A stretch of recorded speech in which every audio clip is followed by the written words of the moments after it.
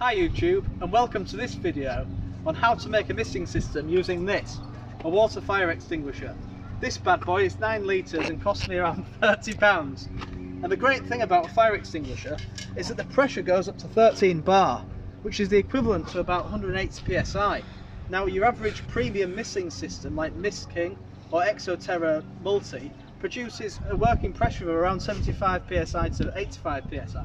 So this bad boy is pretty heavy duty, as you can see with this. It's very, very powerful, and it's 9 litre capacity as well. So the first step is to just release all the pressure from this. Some of the fire extinguishers also have fire retardant inside them, which can be harmful to plants and wildlife. So you need to make sure that this is emptied and thoroughly rinsed out.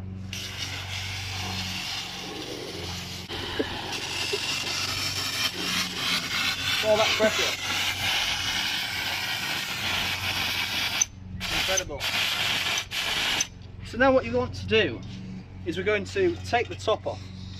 This needs to be rotated anti-clockwise, but sometimes you just can't get the strength to do it or the purchase, especially when it's slightly pressurised. So what we're going to do is use an adjustable spanner. Let's come closer.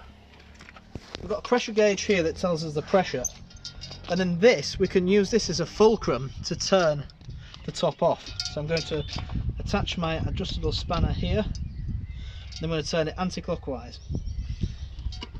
There we go. Once you've got the first bit off, it's a lot easier then to turn. So let's turn it round, see if that's in it.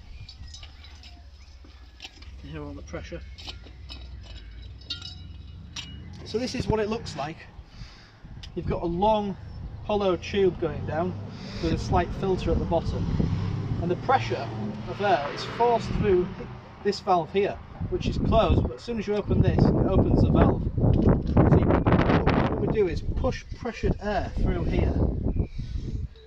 While this is filled up, it creates a vacuum, and when this is open, the air just pushes all the water straight through this tube and straight through the hose. What we want to do is just make sure it's all rinsed out and filled up, and then join me for the next step. So once you've finished filling up the water extinguisher, we're going to re-pressure the cylinder with air.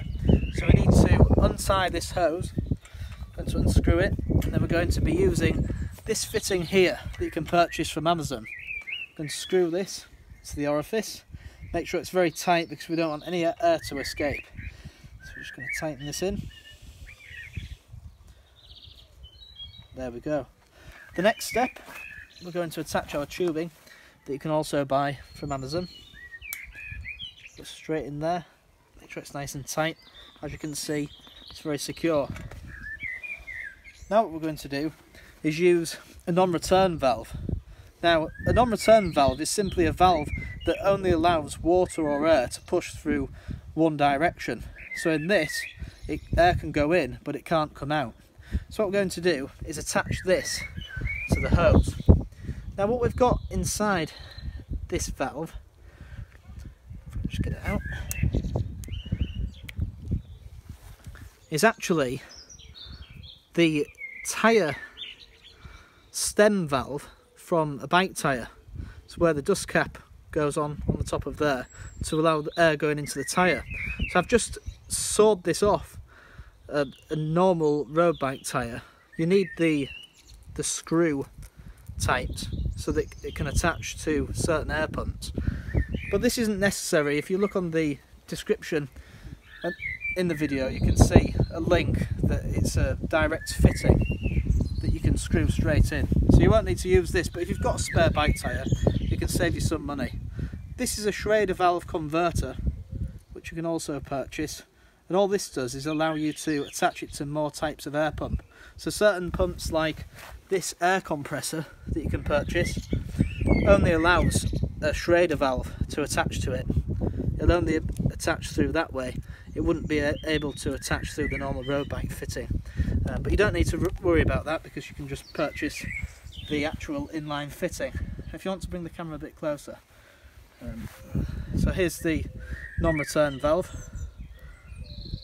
So air gets stopped here, so it can go through that way. Just going to push this. This pushes straight in, as it's 6mm, so it's perfect. The tubing goes into the end here.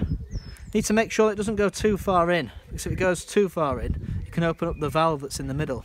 And you don't want that to be open, because you only want to push air through here rather than open it, because then it backfires and water floods through here.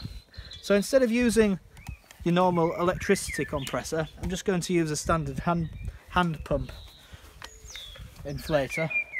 Focus onto this.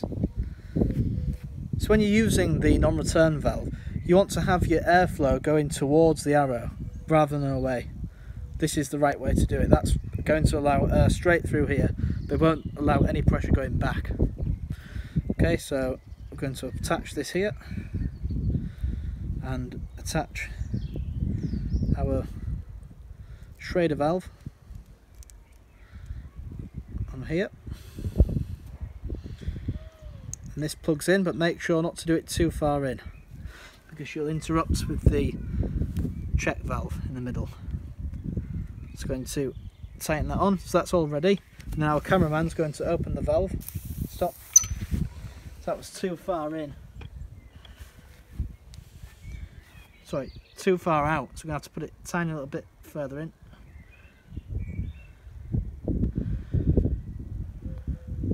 Oh, there we go, cameraman, again.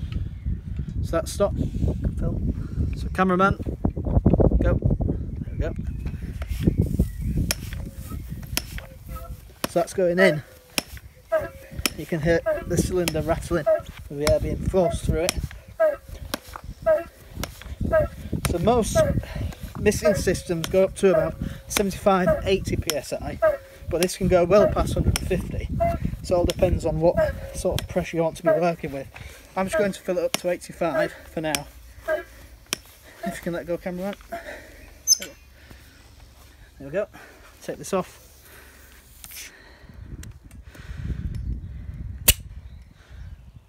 And this is now a pressurised misting system. So we can pull out a nozzle from somewhere. So we're going to use the TerraVape DIY Hertz Nozzles. This is rigid tubing.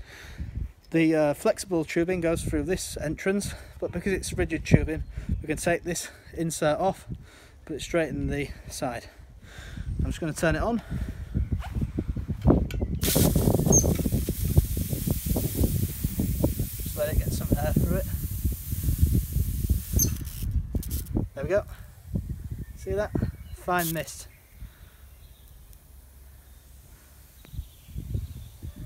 Now that's only with a tiny bit of pressure generated. If I take my hand off the trigger, it still produces, purely because of the pressure that's built up on the tube. But you can do an even finer mist by putting more pressure inside the cylinder. But you'll struggle to get an awful lot of pressure with the hand pumps. You'll have to use an air compressor or something like that. But it provides a mist that's the same as all the leading brands. Right, turn it off. So the TerraVape nozzles are perfect for closed off vivariums, but if you want a large spread of mist for a greenhouse, for instance, you won't want as fine a mist, so you can just use your standard greenhouse misting nozzles. Now we can get this here. I've got one that you can purchase from Amazon. If you come closer with the camera so they can see it. With this one, the tube usually sticks into the side. It's a T, and it comes out of this orange part, which can be loosened or tightened. But you can actually take this off, and it's a perfect 6mm hole. So we can put this straight into the tubing, just force it in tightly, and then we've got a large misting nozzle. If we tighten it, it'll just go a bit finer. It's a bit too fine, a bit too tight. Ooh. Ooh.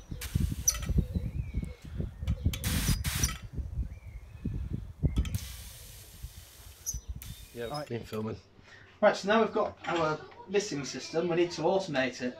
So what we're going to use is a solenoid valve that you can purchase from Amazon. Let's come closer on this. So this is a valve that's normally closed, and as soon as 12 volts of electrical current goes through it, it opens up the valve so that it can release the pressured air or water. So it's a 12 volt DC, so you'll need a 12 volt DC adapter. This is an example of an adapter. It's not 12 volts, but it gives you an idea of what they look like. So it basically converts AC, which is your standard household plug socket, into a direct current through this wire here. Once you cut open this wire, it'll reveal two wires, red and black. And that's what you need to attach to these red and black wires here. So for the purposes of this video, I'm just using this voltage meter / battery charger. And what this does is converts the AC current into DC. So we don't need to use an adapter because this is adapting the current for us. So I'm going to attach the red wire. I'll just unscrew this. So I'm making sure the power's off at the moment because I don't want to electrocute myself. So the black wire is connected. You've got to come closer so people can see. So the black wire is connected to the black using this clasp. And then the red wire is going to connect to the corresponding red wire here.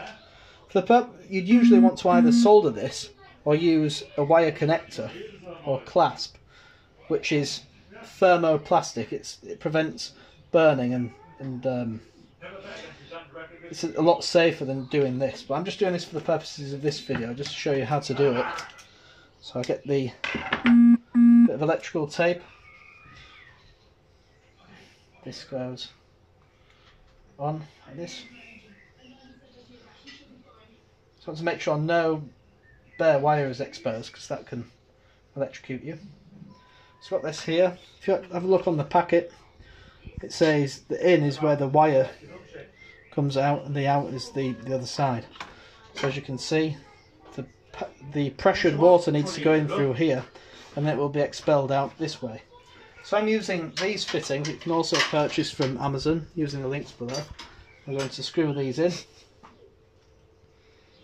I'm using some thread tape to make sure, which is this PTFE thread seal tape, to make sure that it's really tight in.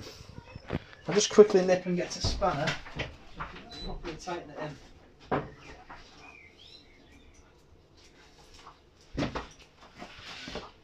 So you might want to use a spanner for this bit. Might put too much thread tape on this, it's particularly hard to get in now. I'll just get that hole screwed in. So that'll be watertight now, it's very tight, and the tape has gone into it as well. And the other side. Nice and tightened up.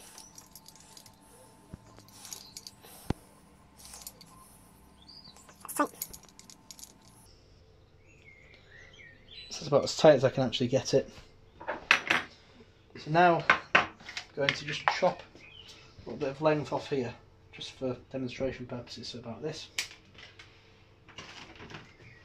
So remember, the in is where the wire is, so this goes here.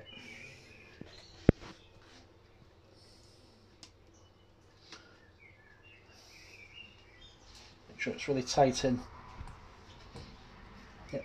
And then this length is going out.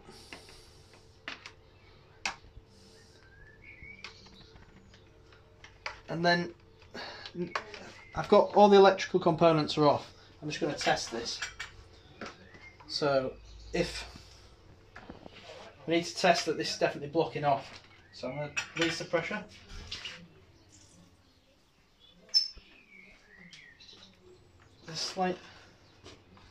This isn't on exactly tight. I can hear some pressure from that.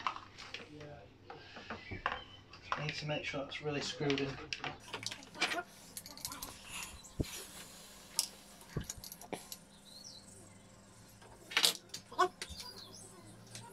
I've only got a little bit of pressure making from here, just to make sure it's tight. I haven't used a spanner on this yet. There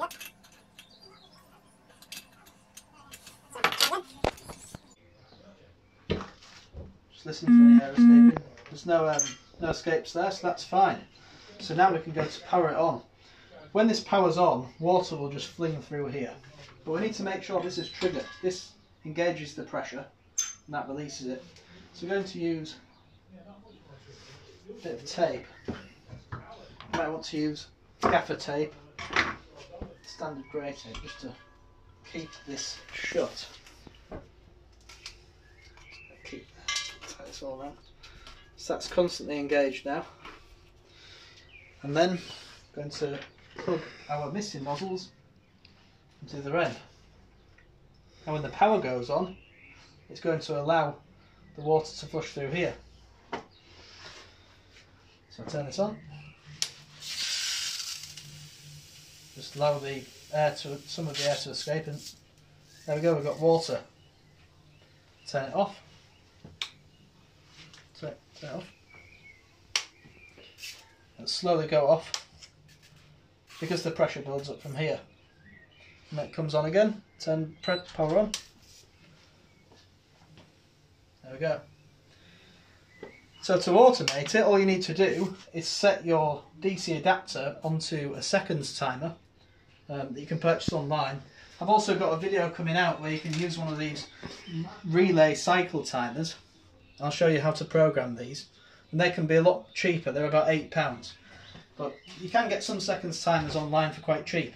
So yeah, I'll just give you one more little thing.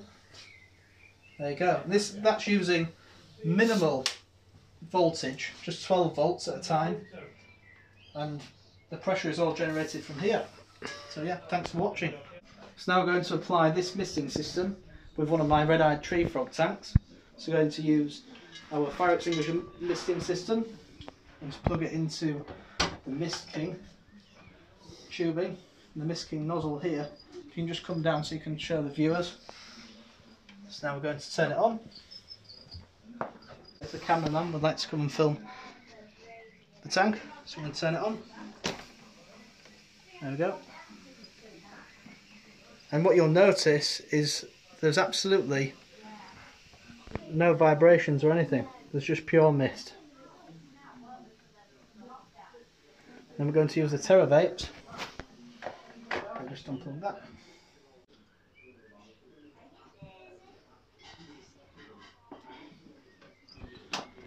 Cameraman just wants to bring it here, as you can see. You see the nozzle there, cameraman? Right.